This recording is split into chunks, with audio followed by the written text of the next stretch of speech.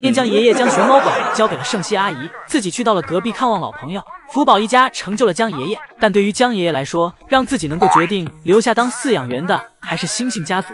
如果没有大猩猩的感情在这儿留住姜爷爷，可能姜爷爷都等不来爱宝和乐宝的到来。而现在自己升职了，有更多的权限去别的动物馆了，所以有时间了就要去看看最初陪伴自己的老伙计。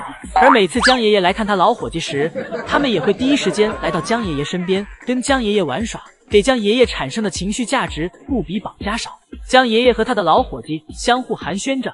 星星问姜爷爷最近怎么样，忙不忙？瑞宝和辉宝那边有没有听？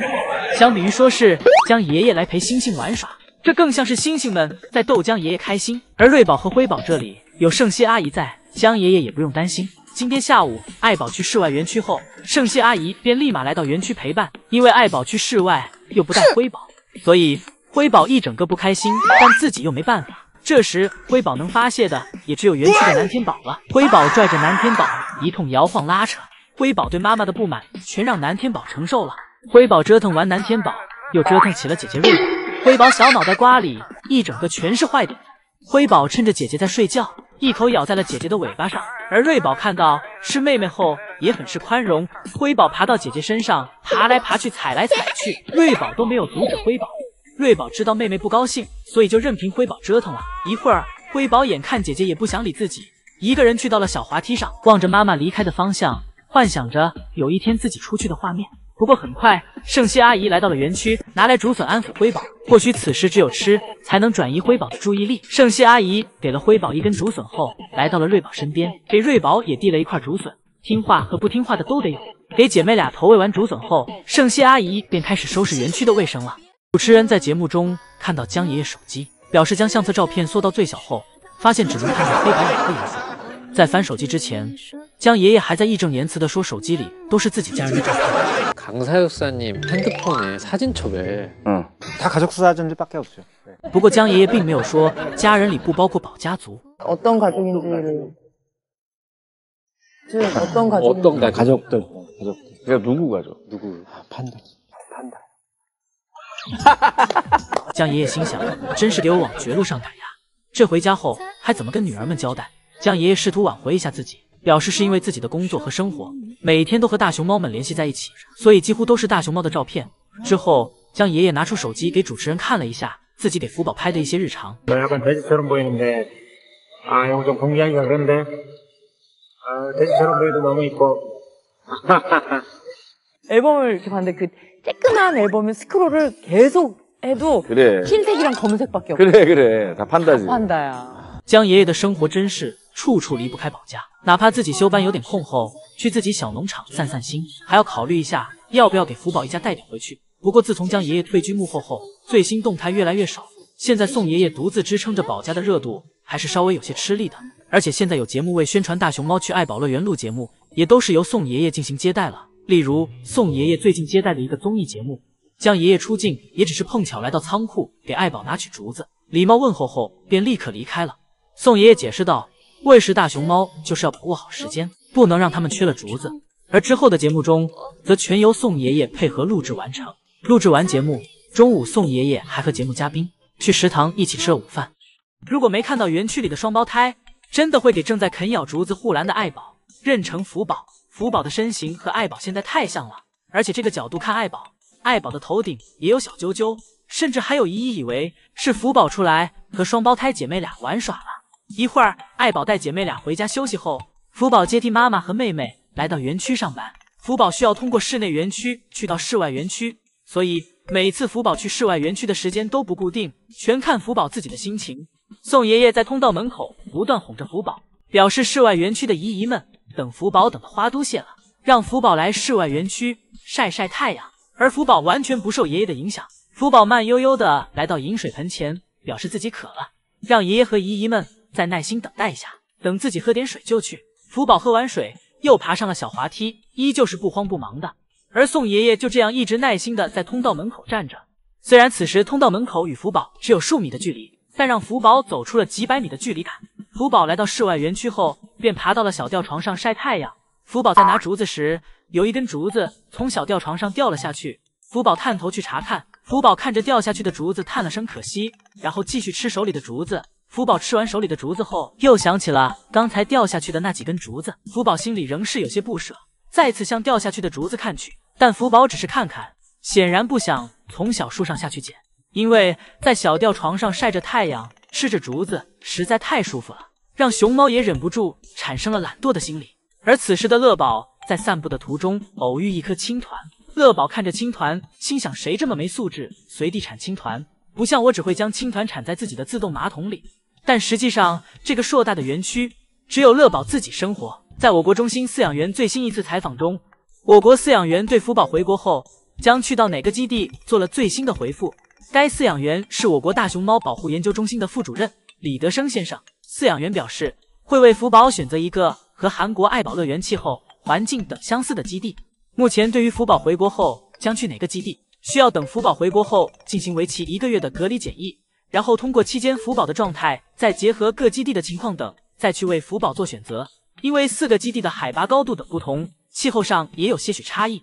记者还问到，福宝是否还可以再次回到韩国？饲养员表示，目前尚未考虑，到时候两国可以商议一下。除此之外，记者还替韩国喜欢大熊猫的粉丝们问道，是不是瑞宝和辉宝等到了4岁时，也会像福宝一样回中国？我国饲养员表示，目前瑞宝和辉宝现在才刚出生没多久，现在尚未考虑。而对于他们什么时候回来，两国的专家需要在考虑健康状况等之后再判断。有意幻想，到时福宝过几年带着自己的男朋友一起去韩国，而那时的乐宝和爱宝的回国时间便也到了，到时可以带着妹妹一起回国了，相当于福宝和她的男朋友接替了爱宝和乐宝的传承。而说到福宝的男朋友，我国的饲养员也对其进行了解释，表示福宝现在还没有满4岁，等真正身体成熟，大概还要等2到3年。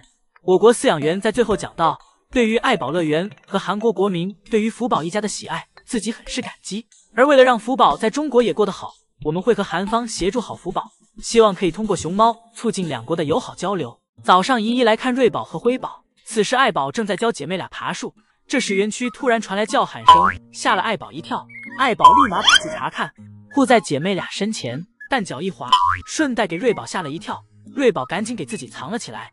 而辉宝此时挂在树上，像是下不来了。瑞宝这里又自不量力的欺负上了妈妈，问妈妈为什么总是一惊一乍的，自己的魂儿都快被妈妈吓跑了。爱宝嫌瑞宝话太多了，对着瑞宝就是一巴掌，给瑞宝拍了个熊仰马翻。瑞宝也老实了。而此时姜爷爷也站在人群中，和姨姨们一起用手机记录着母女3个一起玩耍的样子。姨姨第2次排队回来时，爱宝回房间休息了。爱宝营业一上午，中途会有一次回家休息的时间，而瑞宝和辉宝这个年纪在哪儿都一样，所以不用回家。爱宝从房间休息完出来，来到姐妹俩身边，爱宝跑过来抱着辉宝坐了下来，将头枕在辉宝身上，在小木床上陪伴着姐妹俩，画面感很是温馨。而瑞宝这里则趴在了小木床上，趁妈妈和妹妹不注意，翘起尾巴给独木桥做起了标记，表示独木桥是自己的。瑞宝做完标记后，还回头确认了一下，确认无误，瑞宝便放心了，拿起一根竹子躺下吃了起来。第3次，姨姨排队回来时，宋爷爷来到了园区，不一会儿福宝出门营业，扛来了新的竹子。宋爷爷和此时在小滑梯上的瑞宝玩耍了一番，然后将竹子扛走。瑞宝则继续乖巧的趴在小滑梯上，等待着爷爷再次回来。辉宝这时也通过独木桥爬了过来，辉宝来到小木床上，抱着竹子继续玩耍着。姐妹俩正是无忧无虑的年纪，不懂上班下班的意义，只是觉得在园区里很好玩。早上天上正下着小雨，但这依旧不妨碍姨姨去看福宝的心。姨姨坐着公交，打着伞就来了。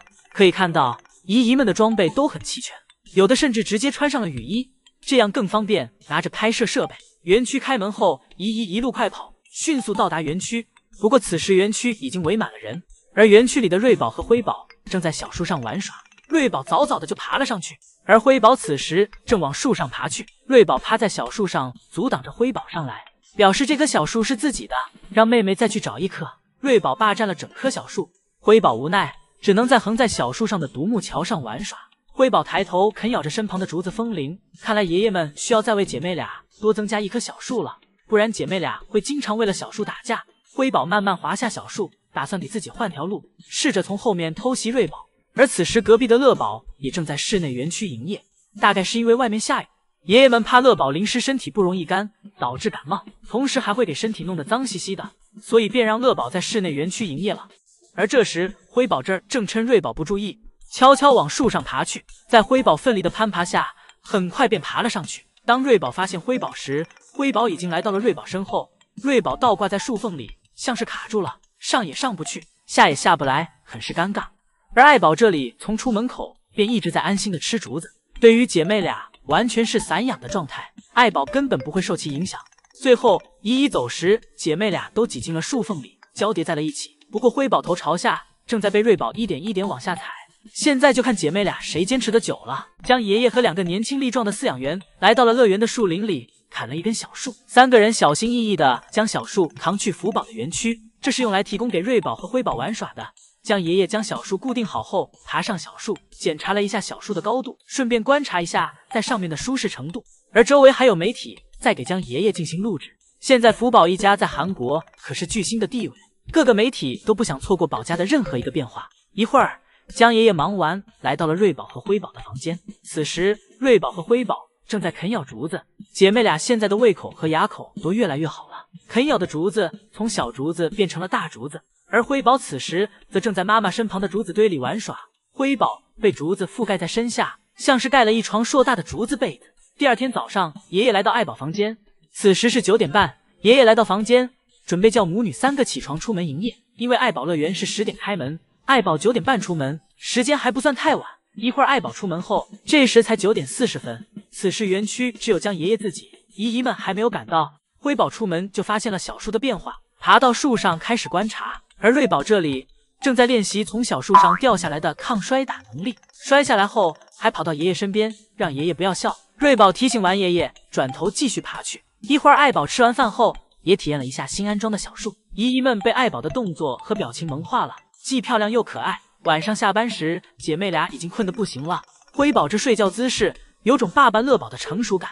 瑞宝睡着睡着突然醒了过来，瑞宝爬起来走到辉宝身边，凑在辉宝身边后又继续睡去。或许这样对瑞宝来说有安全感。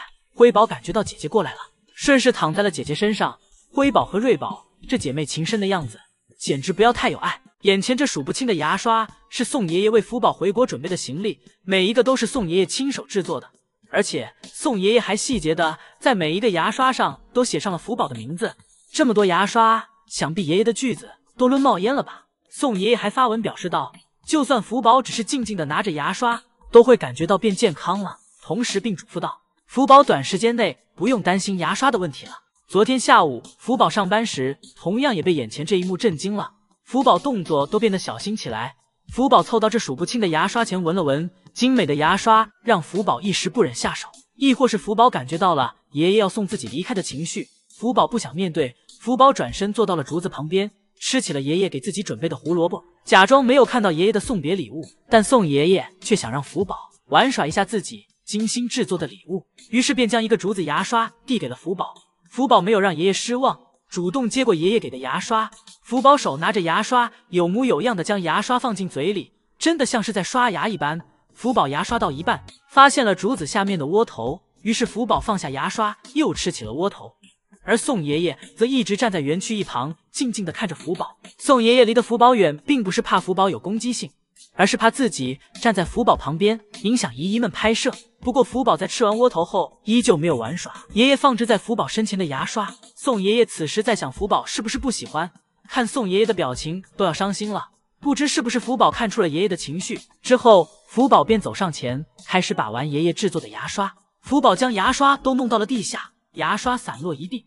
宋爷爷走上前为福宝捡起来，福宝一边往下丢，宋爷爷一边给福宝往上捡。福宝心想，是不是只要自己一直往下丢，爷爷就会一直捡，这样爷爷就会一直陪着自己了。亦或是福宝不舍得与爷爷分开，想着将爷爷给自己准备的行李都破坏掉。宋爷爷为了安抚福宝的情绪，给福宝拿来一块窝头，现在只有食欲可以抚平福宝内心的情绪。吃上窝头后的福宝情绪明显稳定了许多。福宝手里的窝头吃完后，又懂事的拿起了牙刷，饭后刷牙的本领也让福宝学会了。福宝玩耍完后，宋爷爷便要回去为福宝的牙刷进行打包了。福宝这周的最新视频来了，宋爷爷今天拿来了福宝的专用体检台，为福宝进行检查。宋爷爷看着眼前的体检台，都是满满的回忆。福宝走上前坐下，乖巧的伸出手，摆好姿势，等待着爷爷的投喂。福宝这乖巧可爱的模样，谁看了能不喜欢呢？宋爷爷表示再次给福宝用小体检台，这让自己想起了福宝的小时候。而此时在室外的乐宝又开始整活了，乐宝正躺在雪地里打滚，爷爷让乐宝去室内园区，乐宝就装作听不见。乐宝躺在这数百平的大雪床上，很是享受。而这场雪也应该是今年的最后一场雪了，因为再有2个月就立夏了。而此时的姐妹俩还在房间，此时瑞宝正在角落吃竹叶。爷爷表示现在的瑞宝能够吃完半根竹叶了，爷爷夸赞瑞宝越来越棒了。而爱宝则正在低头舔舐着姐妹俩产的便便。有些姨姨可能会不理解爱宝为什么这么做，因为大熊猫妈妈在野外都是会将自己孩子小时候产的便便全部吃掉的，这样可以防止敌人闻到自己宝宝的气味，避免自己的孩子遭到袭击。而爱宝虽然一直被圈养，但是身上仍有野生大熊猫的习性，这也是教育瑞宝和辉宝的重要一课，这样不管以后姐妹俩去哪儿生活，都能够拥有一定的自保能力。一会儿，爱宝和辉宝都走去室外了，而瑞宝还在后面慢悠悠的散步，辉宝都等着急了，又跑回来叫姐姐，让姐姐快一点。一会儿姐妹俩出门后，便开始了自己的室外活动。瑞宝抱着眼前的树干，便直接往上爬去。瑞宝这攀爬能力真的是越来越好了。瑞宝爬到一半，觉得力气不够用了，又小心翼翼地爬了下来。等下午姐妹俩下班后，宋爷爷给姐妹俩送来了盆奶，瑞宝闻着味儿就爬了过来，直接开始干饭。而辉宝不知此时在干嘛，一直没有动静。爷爷走上前拍了拍小木床，提醒辉宝开饭了。辉宝这才反应了过来，爬上小木床开始干饭。瑞宝率先喝完，爷爷给其擦嘴，紧接着辉宝也吃完了。爷爷给姐妹俩把奶盆拿走时，姐妹俩痴痴望着被拿走的奶盆，还仍是恋恋不舍。一会儿，爷爷出门接福宝下班。福宝回到家后，爷爷给福宝带来了小苹果。爷爷表示小苹果只给了福宝自己，爸爸妈妈都没给。宋爷爷表达着自己对福宝的偏爱。宋爷爷拿着小苹果训练着福宝学习站立。现在福宝站起来，怕是要比宋爷爷还要高了。宋爷爷正在为福宝编制鲜花花环和手捧花。往年宋爷爷都是用3叶草鲜花为福宝编制花环，因为3叶草象征着幸运，但这次因为季节的原因，还没有到3叶草盛开的时候，所以宋爷爷这次买了一些跟3叶草长得比较像的鲜花，为福宝进行制作。而此时的福宝还在睡梦中。今天福宝没有睡在地下，而是睡在了小木床上，而隔壁的瑞宝和辉宝也正在睡梦中。看瑞宝这睡姿，简直不要太享受。宋爷爷将盆奶递到瑞宝嘴边，这醒来就有奶喝的感觉，简直不要太幸福。姐妹俩在房间的时候，带娃的工作基本都是2个爷爷来负责了，爱宝只负责吃喝享受生活。姐妹俩吃完饭来到园区玩耍，调皮的宋爷爷偷偷去抓辉宝的小屁股，辉宝吓得赶紧爬走。挑逗完辉宝，爷爷又开始折腾瑞宝。瑞宝看到爷爷转头就走了。宋爷爷也到了熊见熊嫌的年纪了，现在就连7、8个月的熊猫都折腾不过宋爷爷。到了晚上，宋爷爷要下班时，宋爷爷来到福宝房间和福宝说晚安。此时的福宝还没有睡觉，正在吃竹子。福宝听到爷爷的声音后便凑了过来。而第2天早上，宋爷爷早早的来到园区，给福宝在室外园区的小亭子上摆放了自己昨天制作的所有玩具，上面有鲜花花环，还有吉他、眼镜、牙刷，基本上福宝小时候玩过的东西都有了。福宝坐在自己的小躺椅上，吃着爷爷刚采摘来的新嫩竹子，尽显岁月静好的模样。福宝给小躺椅上的竹子吃完后，又往树上爬去，因为在小躺椅上还有一捧竹子在等待着福宝。福宝躺在小躺椅上，这个画面简直就像是一幅画一样。而此时乐宝也正在室外园区，乐宝正站在树上给自己挠痒。作为宝家的搞笑担当，每次看乐宝都会被乐宝逗笑。这是今天早上爱宝乐园7点10分园区门口的样子，对比于前几天7点10分的场景，这已是2种状态。要知道爱宝乐园是10点才开门，姨姨此时就要为看福宝排3个小时的队了。当时间来到9点时，就连几百米外的停车场都挤满了人。之后姨姨进入园区，这人流量可以说是堪比国内春运了，因为人太多了，工作人员在不断的维持人流秩序。在跟着队伍的移动下，姨姨终于看上了福宝。此时的福宝正在小亭子上吃竹子。福宝的园区内与园区外明显是2种气氛。福宝在安静的享受生活。福宝表示，就算自己将要离开韩国，那也要好好的度过每一天，并且要在这每一天里更加幸福。而相对的姨姨们也要这样。就这样，姨姨观看了5分钟的福宝吃播，然后便来到了室外园区。饲养员们为了让姨姨们能够同时看到福宝和乐宝，让乐宝来到了室外园区玩耍，这样姨姨们就不用在乐宝和福宝之间做选择了。这下福宝和乐宝都能看上了。春天到了，乐宝现在活力十足，在园区走来走去，最后走到围观游客最多的地方，翘起自己的性感大毛腿，跟姨姨们展示了一下自己这健美的身材，然后继续自己的有氧运动。一会儿，姨姨去排了第2次队，这次排队又是2个小时，园区已是人挤人的状态。这次姨姨来到园区时，福宝吃完竹子后，开始在园区跑跳玩耍。福宝先是来到自己通往小树的独木桥上思考了一会儿，想着是去睡觉还是再玩耍一会儿。福宝思考完，选择了从树上下来。福宝在园区打滚跑跳，福宝发现园区里也没有什么好玩的，于是还是选择了来树上睡觉。看来这一次姨姨要看福宝5分钟的睡觉时间了。姨姨转头发现乐宝此时回室内园区了。姨姨刚转头就发现福宝又动了，姨姨赶紧转回来。看样子现在的乐宝完全是福宝的替代品，因为乐宝以后还可以看，但福宝只能看最后2天了，因为3号之后就再也看不到福宝了。姨姨确认福宝没有在动后，来看了2眼乐宝。此时乐宝吃的正开心，爷爷们这次为乐宝扛来许多新嫩的竹子给乐宝享用。辉宝闲来无聊，玩起了妈妈的青团。或许是青团上面散发出的竹子味道让辉宝比较好奇，心想这竹子怎么会跑。等辉宝追上去后，定睛一看，才发现是妈妈的青团。大熊猫近视的传说本来在福宝那里已经被纠正过来了，这一下又被辉宝打回了原形。姐妹俩今天对室外园区产生了兴趣，想着妈妈每天都是从这个门里消失，然后又突然出现的。姐妹俩想着这个门里面一定是一个世外桃源，雄间仙境，所以妈妈才偷偷去，故意抛下我姐妹俩。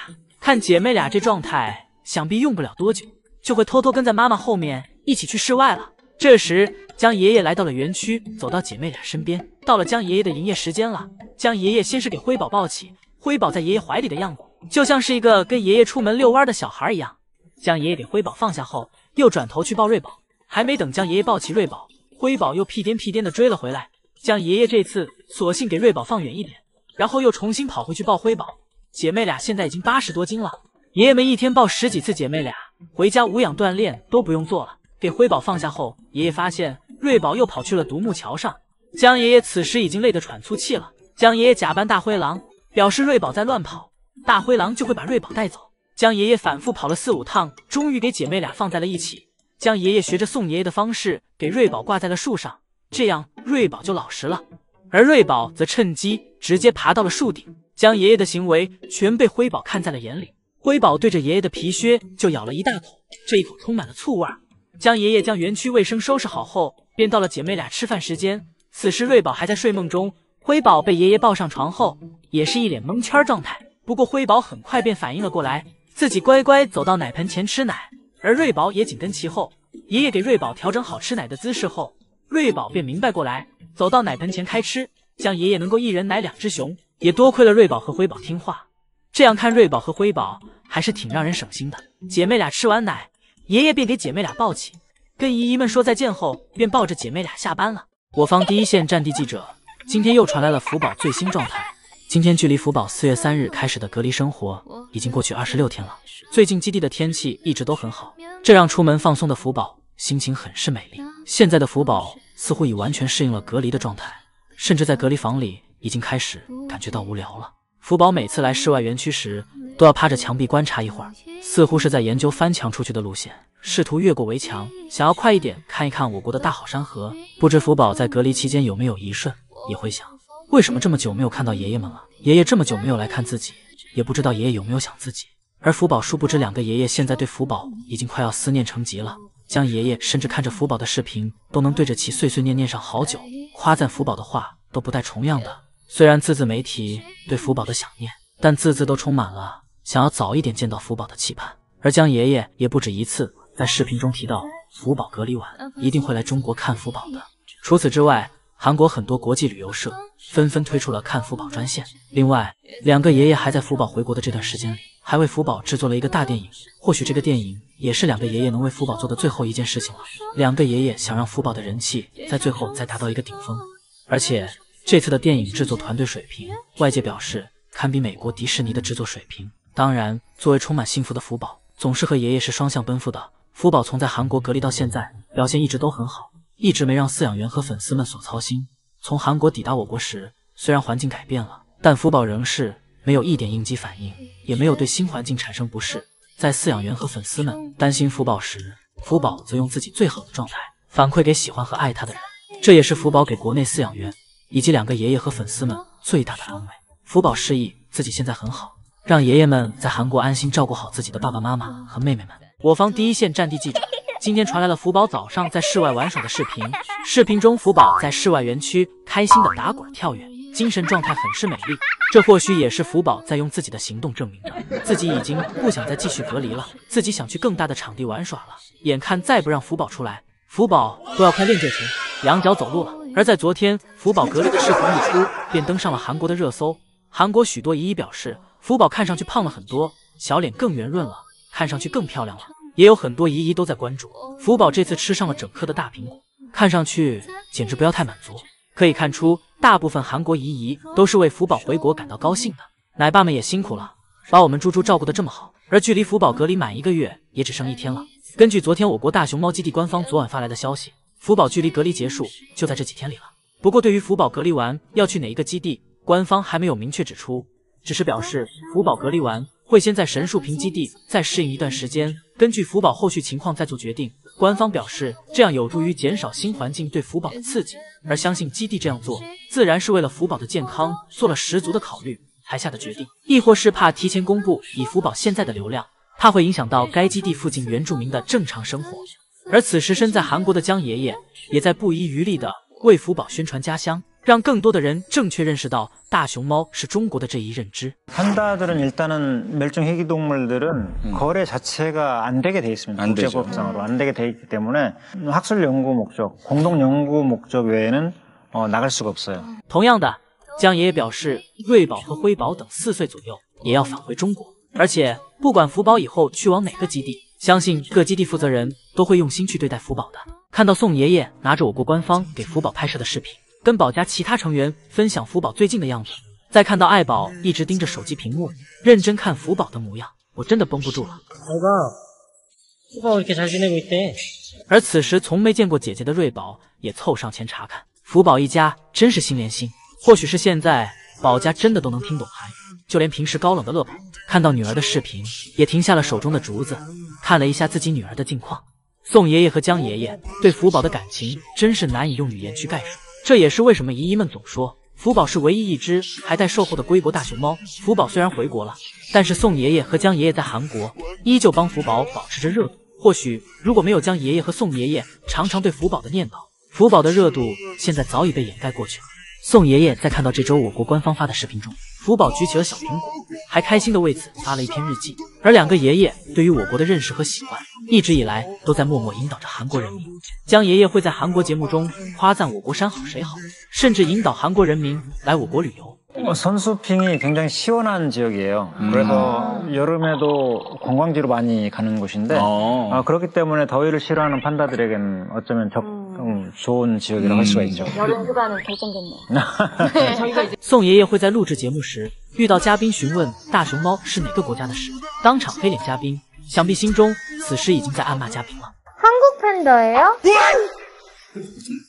후바오랑 로바오 한국에 산 제가 좀 당황한 표정이고요. 중국에서 왔어요. 친구들 중국에서 태어난 친구들이고요. 不知道嘉宾是真的不懂，还是故意而为之。但是姜爷爷和宋爷爷会给韩国人民树立对大熊猫正确的认识，付出了很多的努力。我们可以在大大小小的采访和节目中看到，2位爷爷不断的提起大熊猫，不断的提起中国。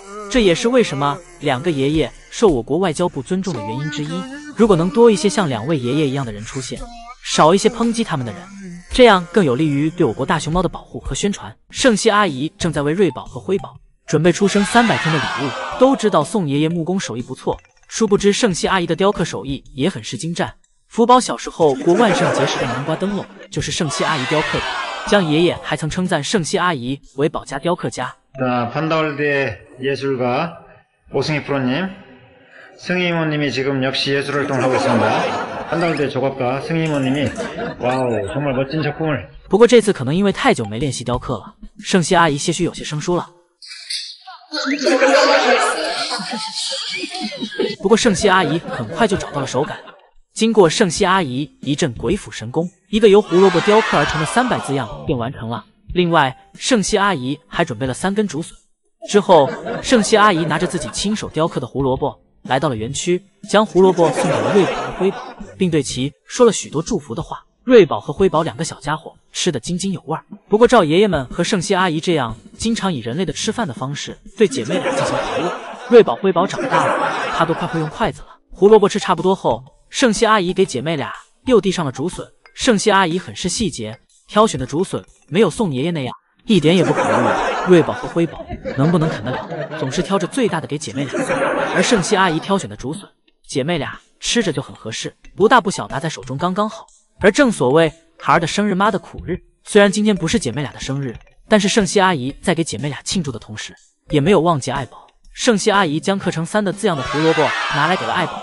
不过这个胡萝卜片对爱宝来说空有仪式感，根本填不饱肚子，爱宝2口就没了。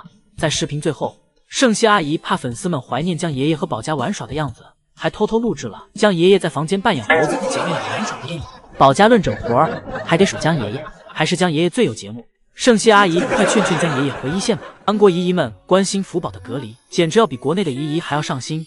昨天曾文奶爸只是露了一个身影，就在韩国被讨论到了热搜。大概的内容和我国讨论的一样，意思大体为曾文奶爸在为咱们福宝选住所了。为了福宝以后的幸福生活，饲养员和2国粉丝们可谓是替福宝操碎了心。而且今天我方前线狙击手还发来一段视频，怀疑是福宝。虽然这只小熊和福宝一样，皮肤都是黄黄的，但是仔细看可以发现，这只小熊后背的肩带是断开的，而我们福宝背后的肩带是连在一起的。而我方前线狙击手为寻找福宝现在的所在地，也是找寻遍了神树坪基地。而2个爷爷虽然现在都还没有见过福宝现在真实的样子，但是却在自己的动态里表示福宝现在过得很好。这是2个爷爷对我国饲养员们的信任，也是对福宝的信任，相信福宝不管在哪里都能很好的适应并过得很好。而虽然姜爷爷现在没法拍摄福宝了，也因此把自己的节目停掉了，但是姜爷爷为了思念福宝，现在每周都在坚持与福宝视频通话，也就是对我国发布的视频给韩国的福宝粉丝们翻译成韩语，这样小到小朋友，大到老年人又可以继续看到福宝最新的状态了。而且姜爷爷对福宝每一个片段的画面都有新的理解和解释，可以看出姜爷爷这并不是敷衍，而是真真正正的表达着自己内心里的看法。姜爷爷看着福宝现在的样子，表示福宝看上去都变胖了。푸바오도 체중이 좀 늘었을 것 같은데 나중에 사육사님한테 푸바오 체중 한번 물어봐야 되겠네. 지금 체중이 얼마나 되는지. 不知道姜爷爷如果问到了，能不能偷偷和粉丝们一起分享一下？虽然这并不是真正意义上的视频通话，但是也可以看出姜爷爷对福宝深深的思念。不过相信很快2个爷爷就能真正意义上的见到福宝了，因为福宝现在隔离已经结束了，在神树坪基地适应一段时间就可以公开展出了。到时候2个爷爷就可以来中国看他的宝贝孙女了，而福宝的粉丝们也可以看到期待已久的福宝了。来韩国对于如何打招呼，是否用敬语是如此的看重。姜爷爷在节目中表示，自从自己知道了有许多长辈看自己的节目后，自己从节目中的用语都变了。 예전에 제가 유튜브를 할 때 뿌딩이 친구들 안녕 하고 반말을 했는데 지금은 이제 막 7학년, 8학년, 9학년 이러시다 보니까 막 존댓말을 어느 순간 제가 쓰고 있는 거예요. 而在这期节目中，姜爷爷还提到了福宝小时候生病的事情。很多姨姨之前说姜爷爷总是报喜不报忧，例如我国曾文奶爸在采访中提到的福宝小时候得过皮疹，但在10日龄的时候发现背左侧长出了5个豆状包块，随后全身陆续长出，经熊猫中心专家组会诊后确诊为豆状皮疹。其实姜爷爷也曾在节目中提过， 우리 푸바오도 한 달 되기 전에 약간 결절, 종기 같은 결절이 배 쪽에 생긴 일이 있었거든요. 그래서 걱정을 되게 많이 했죠. 姜爷爷并表示，那时福宝的体重突然间就掉了很多，之后便对福宝的成长进行人工干预。姜爷爷表示，好在有中国饲养员在，福宝的病情和体重才得到了稳定的治疗。或许姜爷爷没有将此事一直挂在嘴边，也是因为怕宝家粉丝们对其产生过多的担心，亦或是就像人类一样，没人会愿意提及自己孩子小时候所经历的痛苦。而在当时，想必姜爷爷对其的担心不比任何人少，姜爷爷作为韩国大熊猫的第一责任饲养员，姜爷爷知道自己此时肩上的担子有多重。姜爷爷讲自己不怕辛苦和劳累，更怕的是明知自己照顾的动物此时很痛苦，但自己却对其无能为力。而在福宝出生时，最担心福宝的并不是饲养员，而是爱宝。姜爷爷表示，在福宝刚出生时，爱宝特别的小心，到了完全舍不得把福宝放下的程度，但这就导致爱宝自己没法安心睡觉，只能倚靠在栅栏上坐着休息。之后饲养员们在对爱宝做检查时，就发现了爱宝后背的眼晕。别说是大熊猫，就算人类母亲一直保持一个姿势抱孩子，也会有损自己的腰部。但即便是这样，爱宝也不愿意将怀里的福宝放下。不过福宝长大后，爱宝想怎么揍就怎么揍，